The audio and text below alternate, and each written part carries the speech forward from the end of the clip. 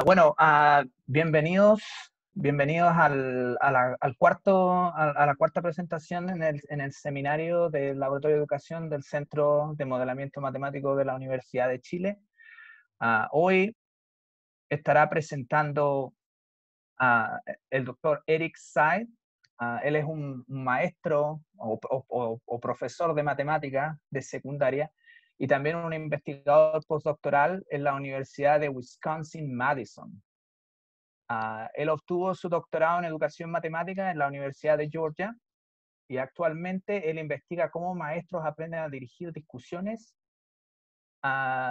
matemáticas. Sus intereses también incluyen cómo maestros y estudiantes aprenden a usar representaciones matemáticas desde el jardín infantil hasta el quinto grado. El interés está más en básica.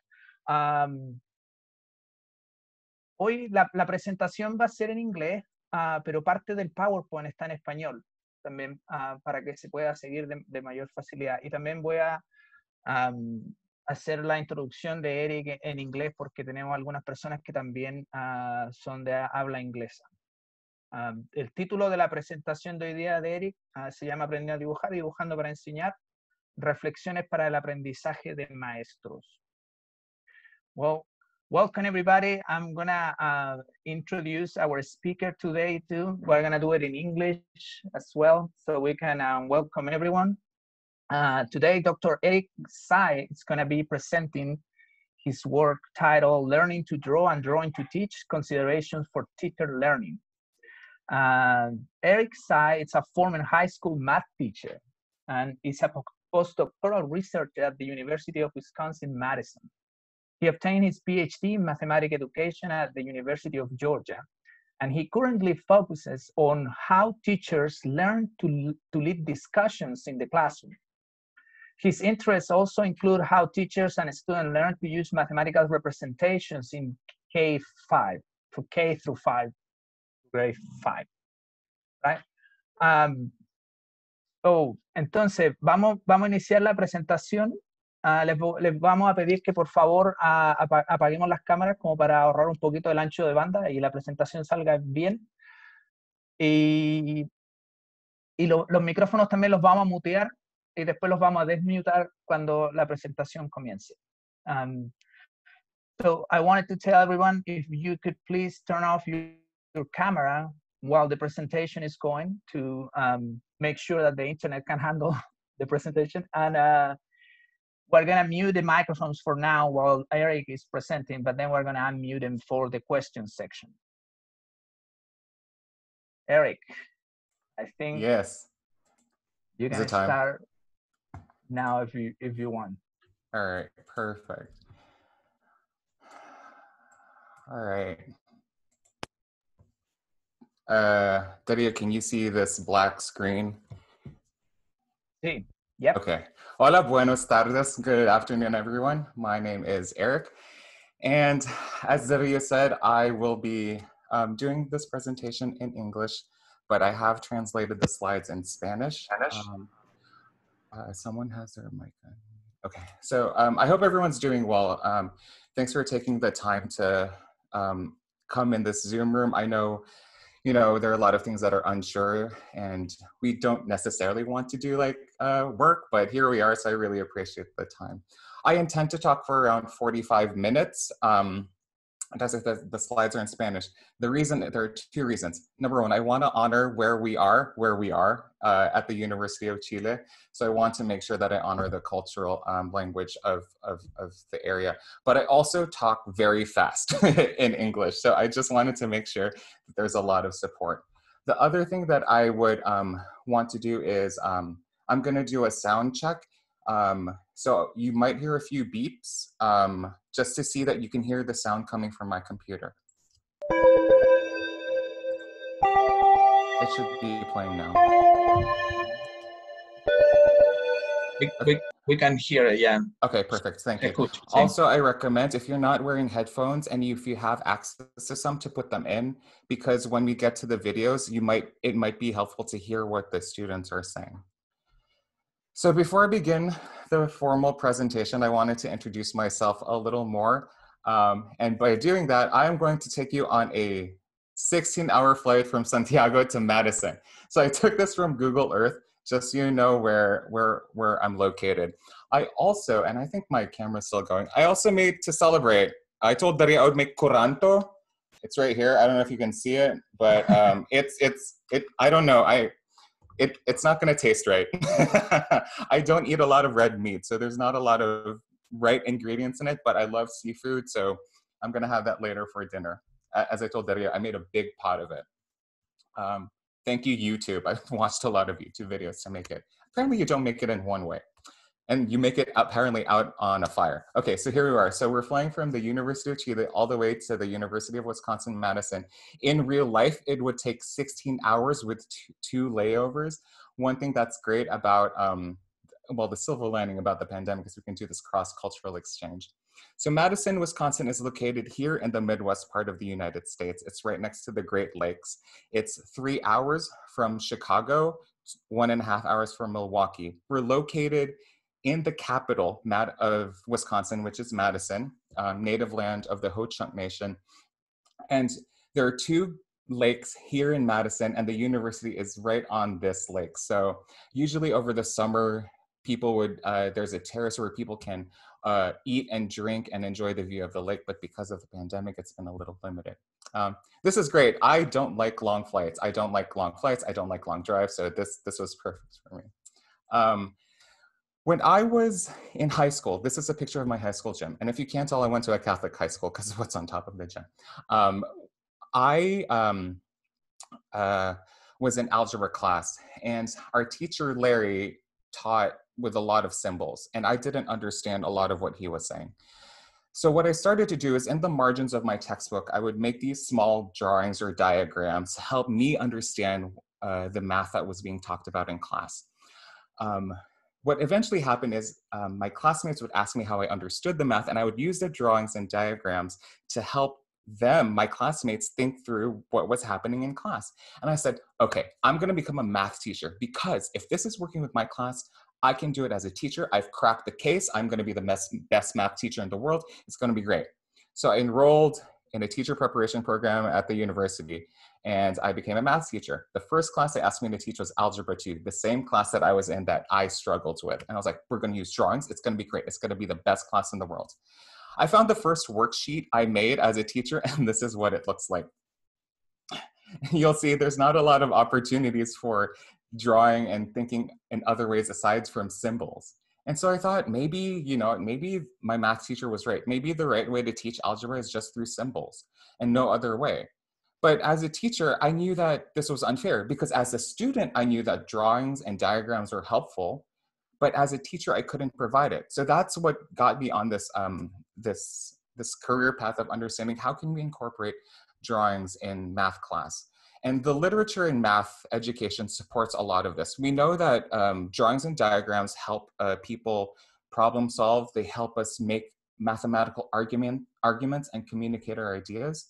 We also see that drawings are part of the community of mathematicians. In other words, this is what mathematicians do. And here in America, it's really important for us to provide access for students, because our medium of instruction is in English, and not a lot of our students come from homes where they speak English primarily. We need to provide them more access. And although drawings is not the solution, it does help provide access for students just a little bit. So with all this nice stuff, why is it so difficult for us as teachers and teacher educators to incorporate drawings in classes? We need a paradigm shift in the way we think about representations. So to start the presentation formally, I'm going to start with my conclusion slide. Here's the conclusion: that teachers and students should use drawings as part of rigorous mathematical thinking. I'll let you think about that for a few seconds.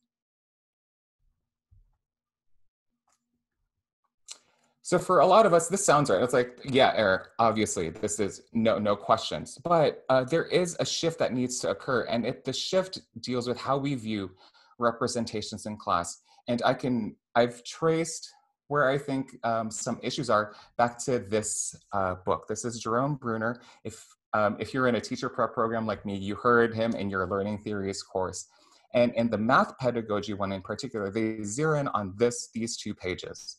where he asks, what is meant by representation? And he answers it using three forms of representation that we may all have heard: iconic, enactive, and symbolic. Iconic, where you have something that you can perceive to manipulate. You have enactive, which is based on the concrete in a more abstract way, and the symbolic, so our variables and our numerals. We in education took this as part of our mathematics instruction, and the way we've taken it is we view these as levels, that students start off with concrete, then we go to pictures, and then finally end with this abstract symbolic representation. And we see this in a lot of curricula. My friends in Chile, I did look at your curricula.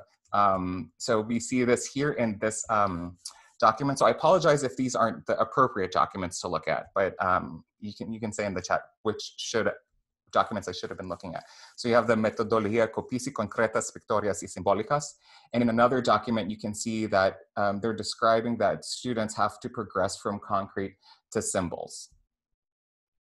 Chile is not the only national curriculum that calls upon this. The famous Singaporean curriculum identifies this as well in a concrete pictorial abstract approach. And if you listen to one of their scholars, Yap Ben Har, he would usually say that Singaporean curriculum is marked by, is unique, not unique, but CPA is an important part of the Singaporean curriculum.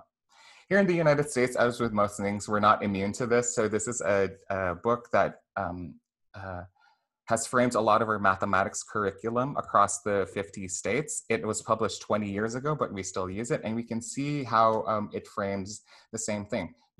Primary school students use objects to represent. Middle grades, they become more abstract. And in high school, they have conventional representations. In other words, variables and numbers. So we see this idea of levels: concrete, then pictures, and then abstraction. So this idea of levels is interesting to me because I don't think it's an accurate portrayal of how STEM professionals work and how people engage in the world outside of mathematics. Let's take a look at some chemistry. I don't know if my dad is on this call. He might be, I don't know, but he's a chemical engineer and he's gonna test me right now. But anyways, this is a picture of a molecule that a lot of scientists, particularly chemists, use to understand molecular structures and ideas in chemistry. You notice that they don't go for abstraction. They are fine working within this pictorial space. In physics, it's the same thing. This is a notebook from scientist Marie Curie, and you can see in her notebook that she has a few diagrams in addition to all the other the annotations around the notebook. So it's part of her thinking in physics as well. You've also had a few mathematicians come speak with you in these talks at Chile, and they've provided evidence as well that visualization and models are useful for rigorous mathematical thinking. So we can see that in professional STEM, drawings are they're not the beginning, they're part of rigorous mathematical and scientific thought. In other areas outside of mathematics, in some cases, the concrete is the goal, such as in arts and literature. Without having the concrete as a goal, you wouldn't have something like this, the Gigante de Atacama, that a lot of you are familiar with. In this case, the point is to make something concrete that's not only culturally relevant, but also scientifically important for the community. We also see in the way we communicate with people that we use pictures as a part of our ideas and our speech. If you've seen this interview of the American president, where he's trying to make a mathematical point, he's going to use a picture or a diagram to make the point. Whether that point is correct or not, we won't talk about. But what I'm trying to say is he's communicating it with a picture. I think it would be unfair to say that Jerome Bruner thought that it's purely levels. I'm pretty sure he might have thought differently, and I'm pretty sure a lot of scholars think differently as well. However, there is this idea that concrete ways of doing mathematics are unsophisticated. They're for children. That's why we ask kids to not use their fingers when they're counting, because that's not the way we do math. You have to do it in your head because that's more formal. So even though I don't think we think that, we do it a lot in practice. Concrete first, then pictures, then finally the goal is abstraction. So what's the paradigm shift that I'd like us to think about? I'm going to use a metaphor to explain the paradigm shift. This is a picture of Coron in the Philippines. If you're trying to plan a vacation, I suggest going to Coron when the pandemic's over, safely. But in such a pretty environment, you have different things. You have the local trees, you have the local animals, you have the local community, and you have tourists that come to this beautiful place. And these three sectors make a really great ecology and what makes Coron this complex, multifaceted, amazing place. And depending on the time of the year, such as December, when there aren't as many tourists, the local flora and fauna tend to,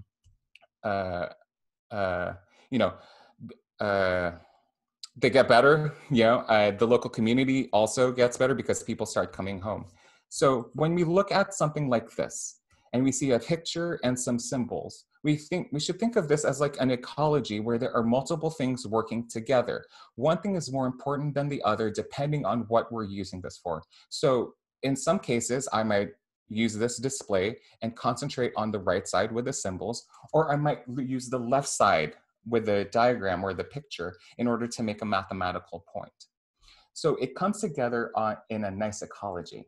So instead of thinking about concrete pictures and abstraction in terms of leveling that one has to happen before the other, we can think of these three things as an ecology. So they work together, nothing is more important than the other. And that's why the conclusion of this talk is that drawings are a part of rigorous mathematical thinking, as opposed to, so what I'm not saying is this, drawings are used to introduce rigorous mathematical thinking. As I said, it's a part of it.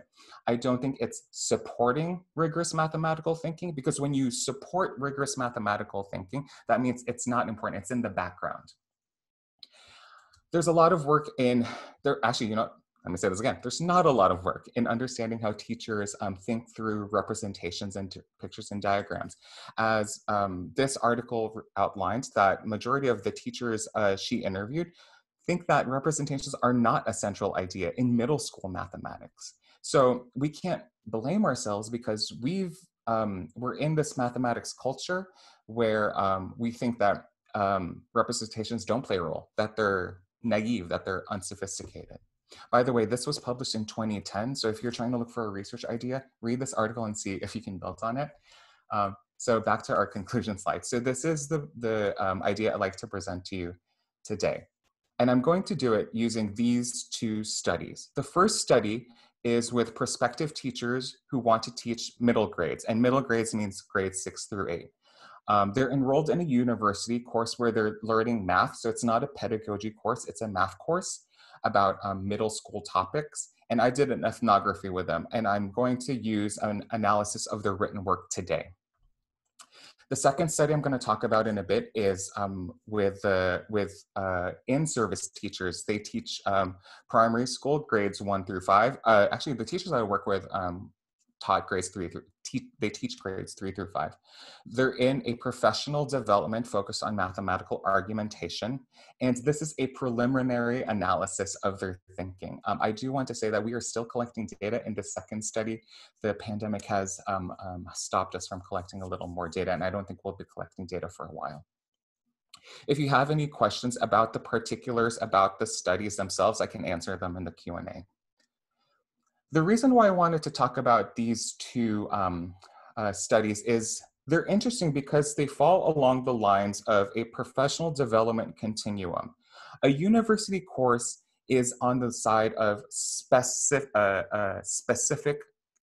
professional development, wherein there's a specific curriculum that we should follow. Day 1, we do this. Day 2, we do this. Day 3, we do this. Day 4, there's a test. And the teachers don't really get a say in how and what to learn. On the other end of the spectrum is the professional development, which is a more adaptive version, where we ask the teachers, so what do you want to learn today? And so we think through these ideas based on the goals of the teachers, not necessarily the facilitators. I can answer a little more again about these two professional developments in the Q&A as well. So let's talk about the first study. It's going to be about the division of fractions. Particularly, we're going to see how prospective teachers thought through this algorithm, the invert and multiply algorithm. Why does this work?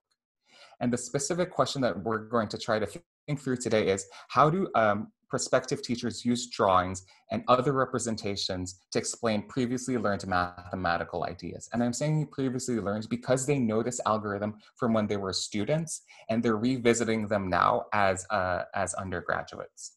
Before we get into the drawings, I do want to take note that they were also using a very specific definition of symbols, and this may not be this should be familiar. Well, I would assume it's familiar to a lot of people that in defining multiplication, we have groups and the number of objects in one group and the number of objects across all the groups.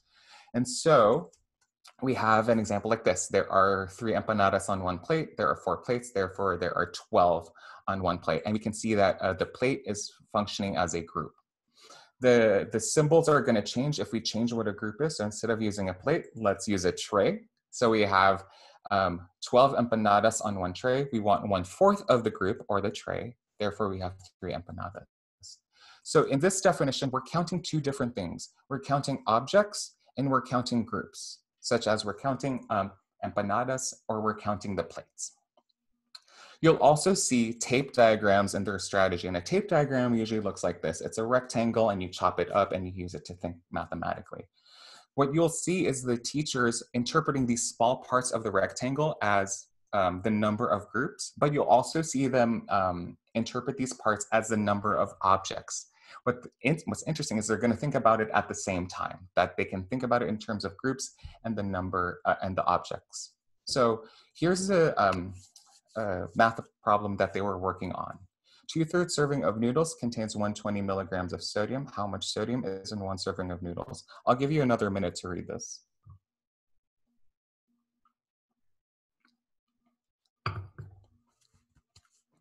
Okay, so we're going to take a look at Elizabeth. Elizabeth first draws out these symbols that notice she does it in terms of a division equation and rewrites it in terms of a multiplication equation. This is the first thing she does. She's also interpreting what the numbers mean. You'll see she's using color. She's the one that colored this, not me. And saying that my groups are my serving and that my milligrams are my units or my objects. So what she's saying is that, okay, my groups are here and my objects is this. So how did her tape diagram come out? First, she did this. She drew a tape diagram of 1 serving. You have 1/3, 1/3, 1/3, colored in 2 of those pieces and said this is 2/3 of a serving. It's also 120 milligrams. She took one of those pieces, so 1/3 part, and she knew that 1/3 part was also 60 milligrams because 120 divided by 2 is 60. She used this part to build up the serving again. I need 3 of these to get the full serving, 1/3, 1/3, 1/3, also 60, 60, 60. Therefore, there are 180 milligrams in 1 serving of noodles. Notice here where she's interpreting this one small part of her strip as 1/3 of a serving, her groups, and 60 milligrams, her objects. So that's what the slides before this were about. So you see that there wasn't anything about the invert and multiply algorithm. So how did they think about it? Well, the instructor of the course just said, well, can you explain it now that you've solved the problem? So in other words, she is asking the teachers to say why 120 divided by 2/3 is equal, not to 180, but to 120 times 3/2. We're going to take a look at another teacher's work, Christina's. It's very similar to what we saw with Elizabeth, and you can see that that part being defined as a serving and milligrams at the same time. But I wanted to focus in on this part where Christina does a lot of her thinking. And here's what she does. She says, okay, I'm going to start with 120. To get the one part, I need half of it. So that means multiplying 120 by 1/2. I need 3 of these. So I need 3 of those pieces. Therefore, I get 180 milligrams. I also get 120 times 3/2. I'll recreate her strategy right now. She started off with this picture where she's using each part as both a serving and milligrams. And she's looking at these 2 parts over here. Let's call this the original. So what she's doing is she's interpreting the new parts not just in terms of servings and milligrams. She's also looking at it as original. So that one part has a new value, which is half of the original. And this is 120 milligrams. So in one original, in one group, there's 120 milligrams. We need 3 halves of this group. Therefore, we get 180 milligrams. So in this way, if we take a look at the 2 sides of the equation again, initially, Elizabeth was thinking about one group as this, as 1 serving. But when asked to explain the invert and multiply algorithm, they changed the group to the original. So in this case, it was 1 group. So there had to be another level of interpretation with this diagram, that it's not just about groups or objects, it was also about the original group that they were looking at. So you can see how the teachers were bouncing between the symbols and the picture, that not one thing was the ultimate goal of understanding, that the picture supported the symbols, but the symbols also supported the picture. I have another example from proportional reasoning, and you can ask about it in the Q&A portion. So let's go back to the conclusion. So as we saw, the types of representations, the symbols and the pictures, helped the teachers think about this, division of fractions that is honestly, I find it difficult to understand, and I didn't know why until a few years ago, and I'm like 30-something, so that's fine. Let's go on to the second study. The second study is the one with in-service teachers engaged in a professional development program. And just to remind you that if you're not wearing headphones right now I recommend wearing it now if you can, just because we're about to hear some video. So the question for this study is, how do in-service teachers use drawings to support student understanding? And before we go into this question, I do want to talk about the professional development they were in. It's something called a learning lab.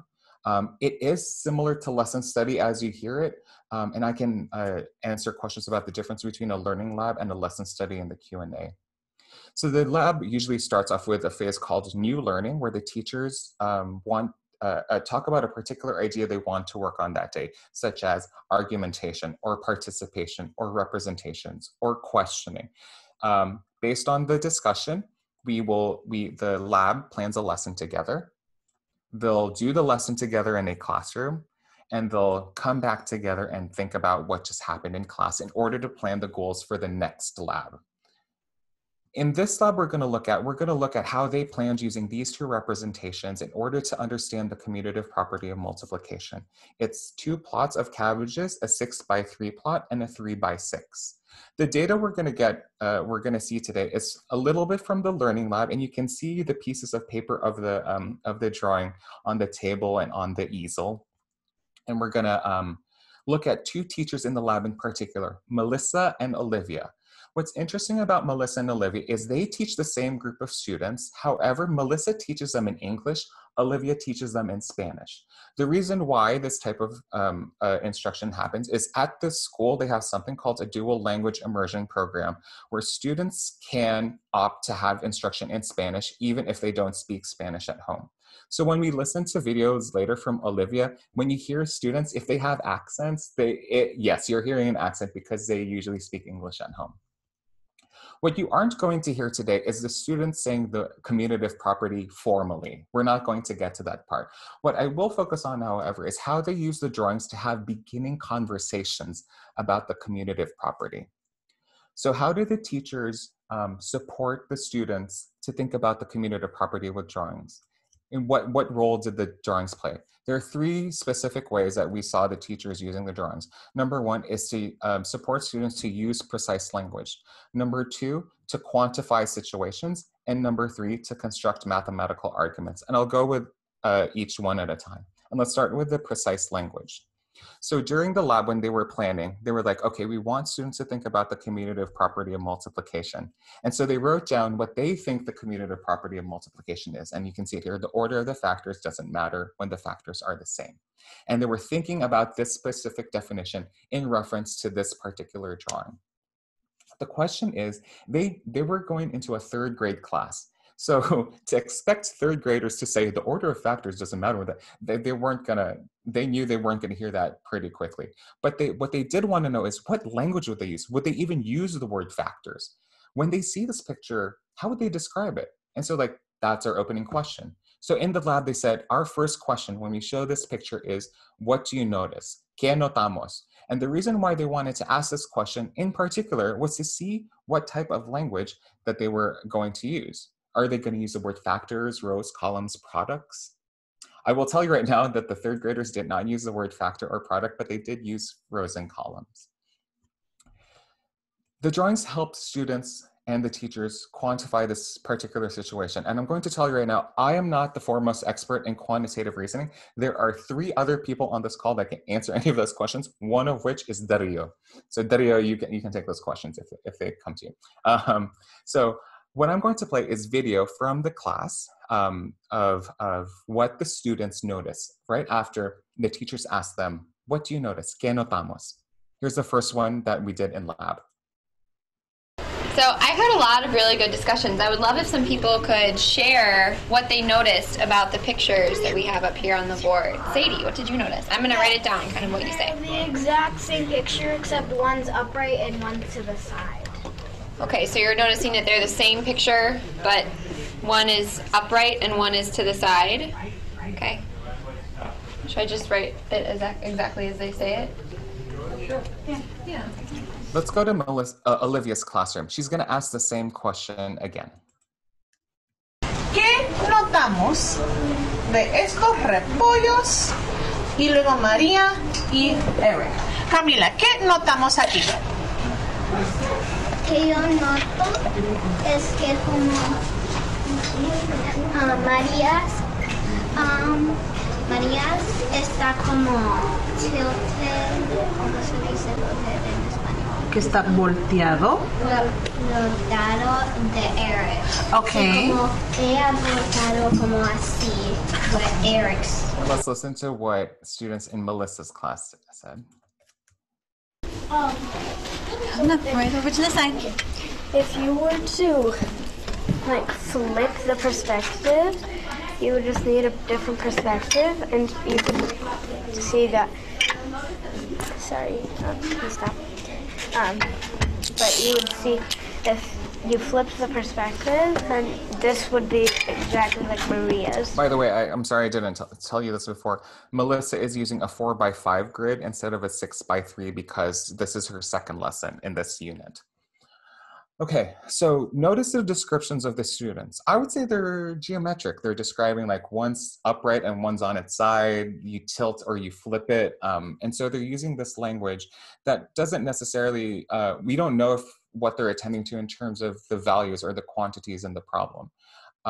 Melissa grabbed some cubes to help support the students. Maybe if I grabbed cubes, they would think about the number. And let's listen to how one kid interprets the cubes.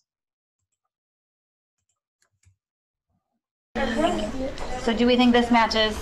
Yes. Yeah, matches pretty well actually. So now, what are we doing, Lewis? You were saying we're flipping something. Zach, what do you think? How can I change these out? You put this one on here, and then it would be the same as Eric. Okay, so I'm not sure if you were able to see, but there were 5 stacks of cubes with 4 in each, and then the student grabs one of the stacks and puts it underneath the other stacks. So he's moving this. Now, we're still not at the commutative property yet. So the teachers knew that the power in this question of what do you notice can support kids to think about what else can we see. So they keep on asking the same question over and over again. What do you notice? What do you notice? As Melissa asks the question again, she hears this response from one of her students. I think it's the same because it's basically like just switching the numbers. It's just switching the numbers? What do you mean? Do you think you could come up and show me that? If I give you the marker, could you show me what your thinking is? Other friends, you can put your hands down for now. I think it's just like you have 4, and then she has 4 like that, but then Eric has 5, and she has 5 like that. Okay, so now we start to hear, okay, there's a 4 and a 5. All right, there's a 4 and a 5. Okay, we got that down. What else do we know? When Olivia kept on asking ¿Qué notamos?, there's students also noticed something. So I'm not going to play the video for you, but if you notice on the piece of paper, Maria tiene 6 columnas, and the other numbers were noticed by the students. The question is now, are the numbers related? So take a listen to what one of Olivia's students say about the columns and rows. Bueno, vamos a regresar a la idea que dijo Milo al principio. Cuando dijiste que los dos son iguales, luego usaste algunos números para mostrar algo. Porque 6 veces, porque los 3 grupos de 6, 6 y 6, están 3 y 3. Oh, okay. 6 veces. Muy bien, Milo, gracias. So we can hear Milo introducing the language of groups, tres grupos. And so, you know, we're almost there. This is what the teachers were intending with that planning sheet. You remember they had the rows and columns and circles. And now Olivia asks the class, well, what else can we do with what Milo just noticed? No sé si alguien escuchó que Milo, tú dijiste algo también un poco diferente además de esto. Que dijiste que es como, y creo que estabas usando otra operación. Zach. Multiplicación. 6 por 3 y 3 por 6. 6 por 3 y 3 por 6. Son iguales. Tú dices que 6 por 3 es igual a 3 por 6. Okay, so, you know, if we were thinking of the levels of concrete, picture, abstract, we say, yep, we got it, we're done, we got the symbols down.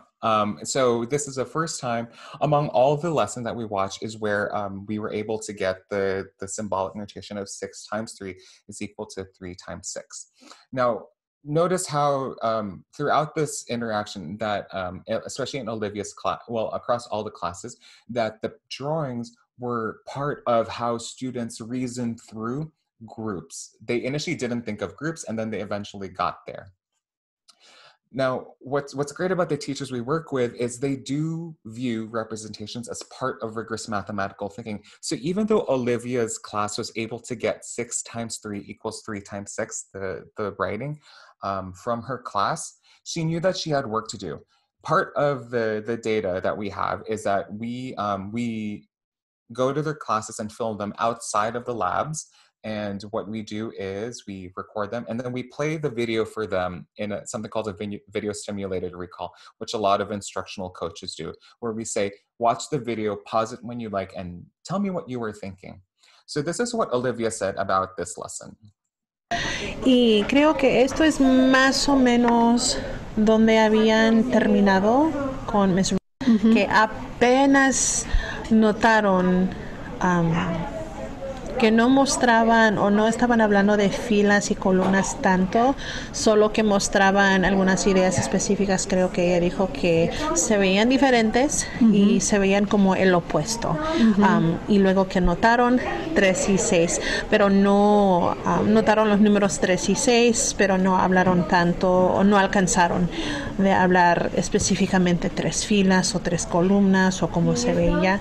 Entonces, yo no llegué o alcancé mucho a la práctica de la propiedad conmutativa, porque algo que yo estaba esperando o que yo no sabía qué esperar era cómo iban a, no específicamente entender el contenido en español y luego el lenguaje, pero cómo iban a poder transferir la plática que habían tenido en inglés ahora a palabras en español. So what Olivia is saying is that she knows that there's still more work to be done in order for students to first use the language that they were anticipating of rows and columns, and so she was unsure if they were using it, especially because they've had instruction in English about this. And she said, like, we're still not really at the commutative property, that she's not stopping with the symbols or the abstraction. She needs students to engage more with the picture. So what happens next? We have 3 times 6 equals 6 times 3. Part of the thing that the teachers wanted to learn about is how to support students to make mathematical arguments. As we saw at the first part of this presentation, communicating with pictures and symbols are important in the way we communicate mathematical ideas. So in the lab, the teachers came up with a particular question to support students to write down mathematical arguments. Here's how they asked students to make a mathematical argument. Okay, pero ¿qué pasaría si yo les dijera esto? María está convencida que tiene más repollos que Eric. No. Entonces, ¿cómo puedes convencerle a María que María, tú no tienes más repollos o tiene más repollos? María está bien convencida. No, yo tengo más repollos que Eric. Comparte con la misma persona. ¿Qué le dirías a María para convencerla de que María, tienes lo mismo que a Eric? ¿Qué le dirías a María? So what Olivia is asking her students to do is to talk to Olivia, who is convinced that she has more cabbages than Eric. What would you tell her? And so by this way, she's asking her students to make a mathematical argument as to why they think they're equal or not. In class, they've established that they have equal number of cabbages in both plots. Now make a mathematical argument. And so the idea was for them to use the picture in order to make such a mathematical argument. And that's part of a lot of curricular things as well in Chile, where you have this particular standard where we have to give students opportunities to use words, but also written work, which includes drawings. So over the course of seeing the professional development, we saw how teachers supported students to use drawings as part of mathematical thinking, that if it wasn't there or if they stopped using it, then probably it wouldn't be as rigorous of mathematics and the discussions would be very different. So as I close today's presentation, I want to reiterate 3 of the main ideas that I'd like you to take away with. First is for teacher educators, those who support teachers, especially at the university level, is that when we do these courses where we ask our teachers to think about mathematics, is to provide them with opportunities to use ways of mathematics that may not be part of how they used to do mathematics. In other words, we saw our teachers in the first study use drawings to understand something they understood not understood, but they use symbolically, but to use drawings to support what they knew about this. I'll use the word support. There was my other slide. The second thing that I'd like you to take away is those who work with in-service teachers. We saw how important drawings were in terms of assessing students, especially with what language the students would use. It also helped them create rich discussions because they were using different representations and ideas to form mathematical ideas. And finally, across everyone, teachers, teacher educators, and researchers, to think about the ecology aspect of representations, that they are a part of this complex thing of mathematics, and that we should start veering away from levels, and we should see pictures as legitimate ways of doing mathematics.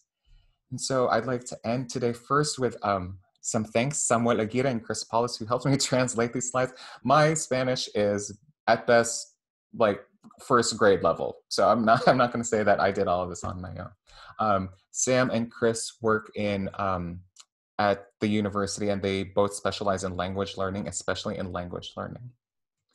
So with that, I'm going to end my presentation, and I will open the chat room for any questions. Oh, thank you so much, Eric. That was a great presentation, man. Muchas gracias, Eric. Esa fue una presentación muy interesante. Ahora vamos a empezar con la parte de las preguntas. Si tienen preguntas, por favor, pueden escribirlas en el chat y nosotros se las vamos a preguntar a Eric y después para que Eric se las pueda responder a ustedes. If you have any question, please just write your questions on the chat. And then we would ask Eric those questions and you can have your answer. Let's see.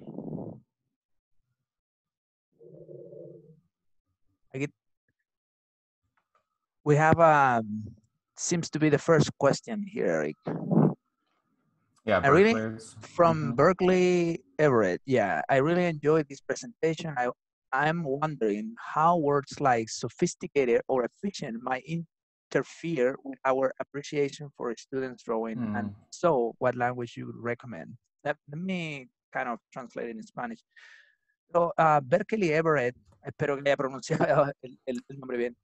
Tiene la primera pregunta, que dice que realmente disfrutó la presentación y que ella se estaba preguntando si acaso palabras como sofisticado o eficiente pueden interferir en la apreciación que tienen los estudiantes acerca del dibujo. Y si estas palabras interfieren, ¿qué lenguaje recomendaría Eric? So this is an interesting question, Berkeley. I'll start with the word efficient. And Debbie, just tell me if you want to stop as you're thinking through this.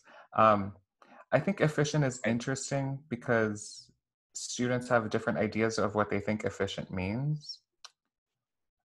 Okay, let me go there. So, Eric está diciendo que la primera palabra que va a empezar es eficiente, porque los estudiantes tienen diferentes significados para esta palabra.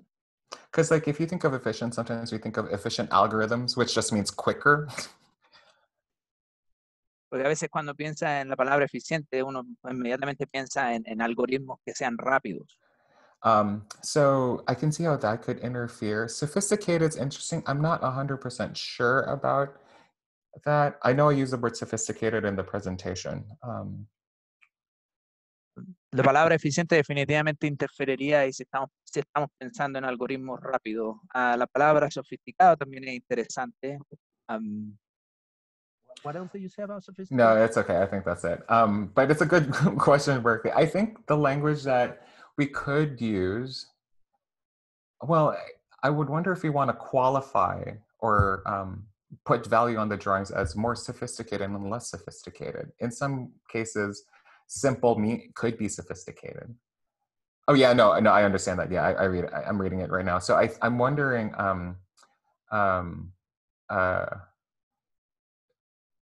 maybe just not attaching value could be a great start and not calling something sophisticated.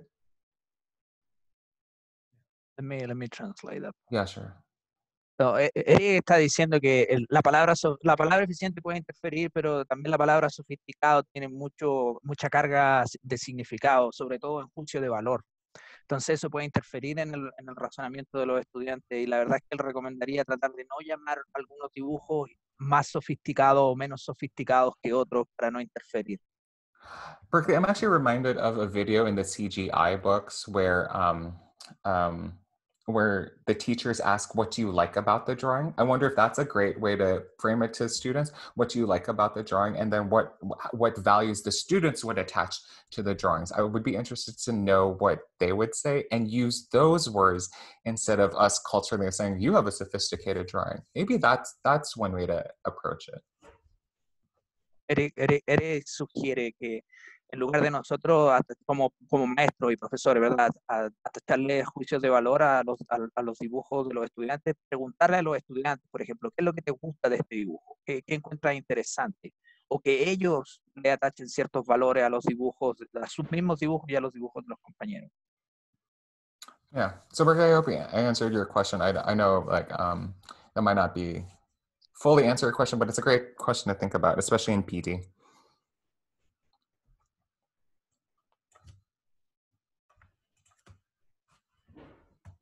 Any other questions? ¿Alguna otra pregunta?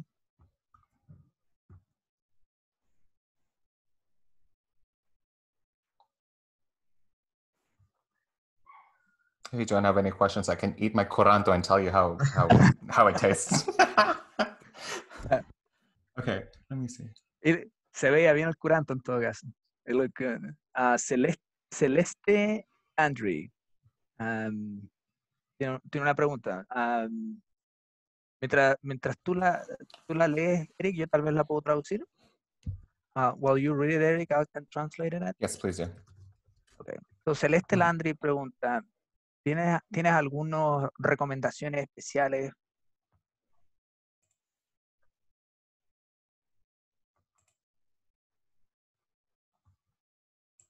Ok. So, se le está preguntando a Eric si es que él tiene algún tipo de recomendación especial para poder como ayudar a los estudiantes a usar representaciones como partes del pensamiento más avanzado en el mundo del aprendizaje remoto, ahora que estamos con COVID y todo eso, ¿verdad?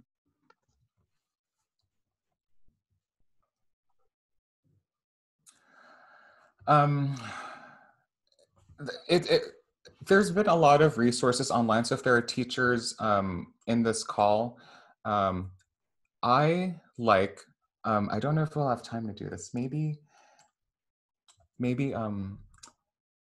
let me just show this. I'll share my screen once again and make sure I share the right window. Okay, so I use this online thing called Nearpod. Nearpod is fun. Is fun. Supports students to create the drawings in a remote setting. So you can you share like this code with your students. They go to joinnearpod.com and then they're able to see it on their phones, and on their phones they can draw stuff and it will go to you on the teacher end. Dere, I'm going to stop right there. Eric tiene como recomendación en estos tiempos de aprendizaje remoto, ¿verdad?, de ocupar esta aplicación que se llama Nearpad, que se puede encontrar en was it Join? Yeah. Maybe you can type it on the chat. No, I don't think we have time for it, but let's see if we have time for it. But yeah. No, I was saying the name, if you can type it on the chat. Oh, so, yeah, Eric, Nearpod. Okay, sounds good. Sorry. Eric recomienda esta aplicación llamada Nearpad, donde los estudiantes la bajan en sus teléfonos, por ejemplo, o incluso sus tabletas, y ellos pueden dibujar en ellas. Después el profesor puede recibir los dibujos como una forma de que los estudiantes puedan seguir utilizando los dibujos en la sala de clase. Let me do this. Okay, so that's the website. Oh, wait, no, I just sent it to Dario, not to everyone. That was rude. Here we go. Eric va a poner en el chat, ahí Eric envió en el chat el website o la página web de Nearpad para que... So in this, you can collect drawings of students. You can also display particular students. ¿Cuáles dirías que son los desafíos? But we can talk about this. You can try experimenting with this. It's a great website for remote learning. But yes, I agree with you. Sometimes students have to actively draw, and so that's where Google Slides aren't really sufficient. So we have another question from Flavio. Eric, you want me to read to you? It says, thank you very much. I'll read it. Yeah, no, okay. I can say it. You can translate it if you'd like. Okay, voy a leer la pregunta de Flavio. Déjenme leerla un poquito para poder traducirla.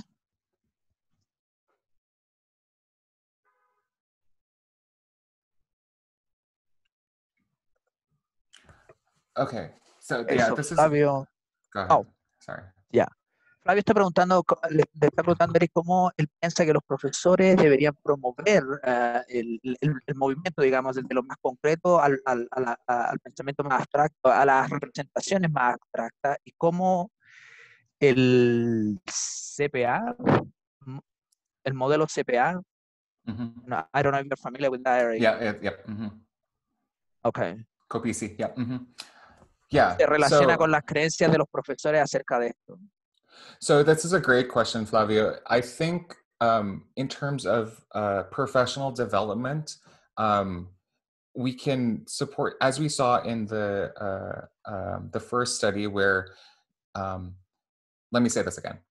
We should create communities of teachers where we can try out drawing out things that we don't have drawings to, such as our algorithm or our algorithms. Sorry, Eric, can you repeat that? Sure, no problem. We should create communities of teachers where they can solve math problems together and use drawings instead of symbols and see what they come up with. The best way to do it is to try it out.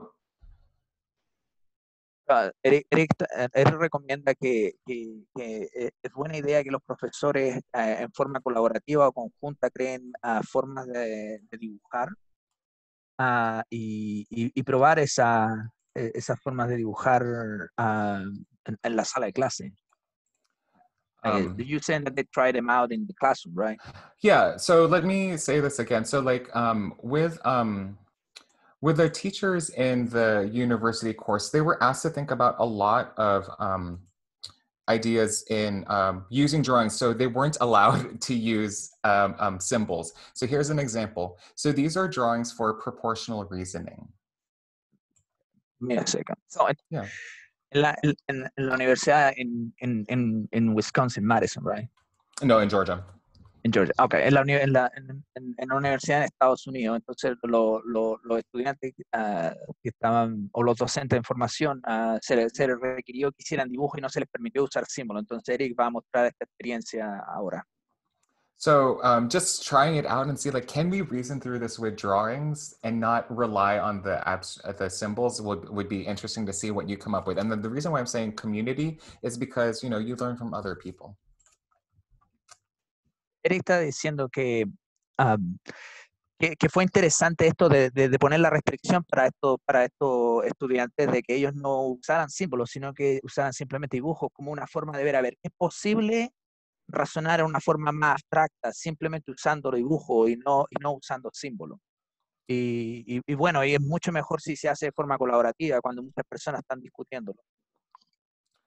I'll take let's see.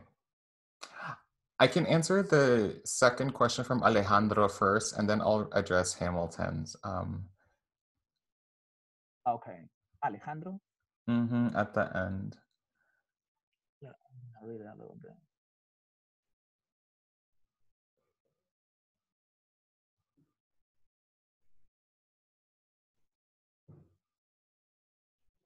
So I do want to, so the quick answer for this one, and I know you're still translating, Dario, but the last question, have you considered doing brain scans?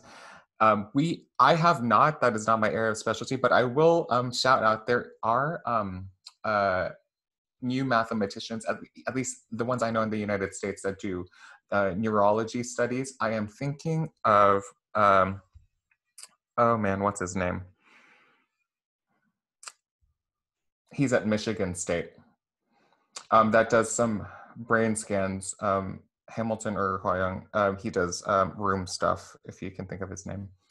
But no, I have not considered doing brain scans. But that would still be interesting to see if there are some, no. Can you give me 1 second? Yeah, sure. Oh, I'm sorry. So, Alejandro está preguntando a Eric si acaso él puede comentar un poco más acerca de cómo que no se consideran los dibujos como algo importante o sofisticado en matemática. Y al mismo tiempo le está preguntando si es que él ha considerado usar escáneres cerebrales para ver la corteza visual y cómo se utiliza mientras se hace matemática. Eric dijo que por el momento no lo han considerado.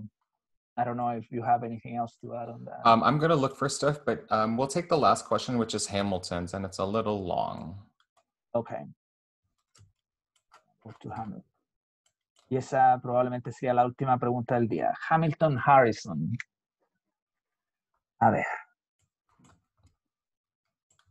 Dice, una distinción que fue relevante para mí fue acerca de cómo el dato presentado hoy día envuelve a quién generó la representación. En el primer estudio, la representación fue generada por los profesores en formación, mientras ellos resolvían un problema. Para después hacer una conexión con un procedimiento que es bien conocido. En el segundo estudio, la representación fue generada por el profesor en lugar de los estudiantes. Y los estudiantes interpretaron estas representaciones.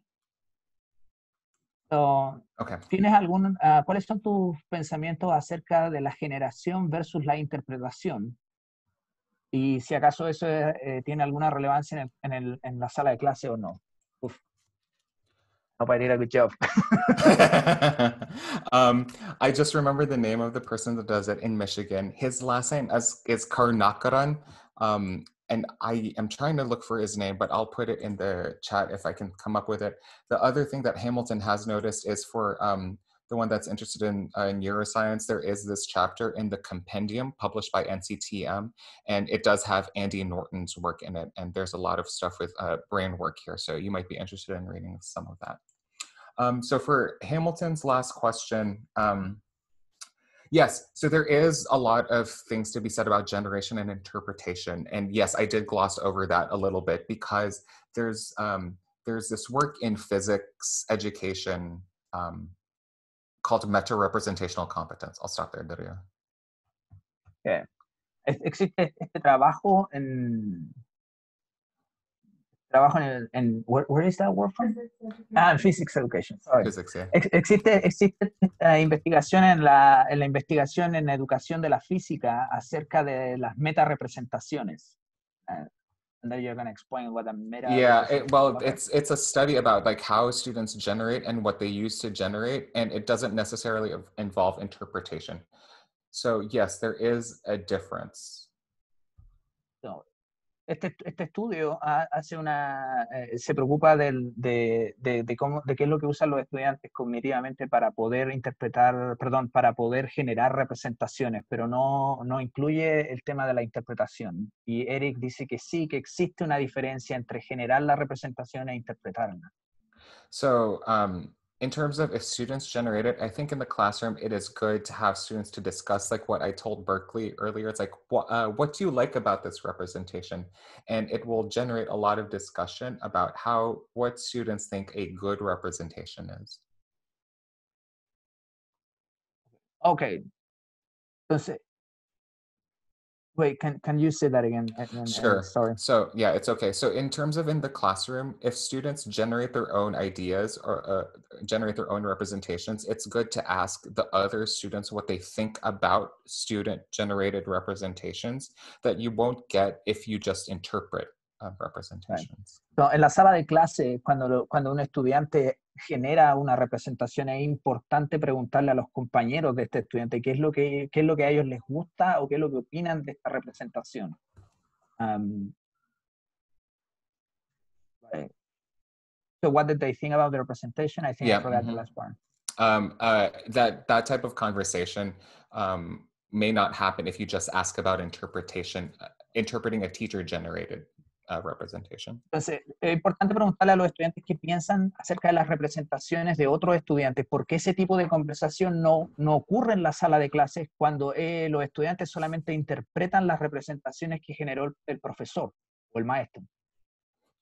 Well, I think that's all the time we have, though. Yeah. But it was Daria. Thank you so much for that interpretation. You know what you could do? You should charge me money for that. Thank you so much, Eric. No, if I misinterpret what you said, if somebody disagree with what you were suggesting, maybe it was my fault. So. No, it's okay. I'm putting my email in the chat just in case you would like to ask me any further questions. But Dario, thank you so much for the time. I really appreciate you translating and Elena for organizing this. I really appreciate it. No, thank you, my friend. Y thank you to everybody else. Muchas gracias a todos los que vinieron. Espero que les haya gustado la presentación. Y si tienen más preguntas que quieran hacerle a Eric escribió su email en el chat. Para aquellos que estén interesados en hacer la pregunta, que es EPSI Y o Y @wisc.edu para aquellos que estén interesados. Y muchas gracias a todos. And thank you, Eric, for your presentation. Thank you very much. Everyone stay safe.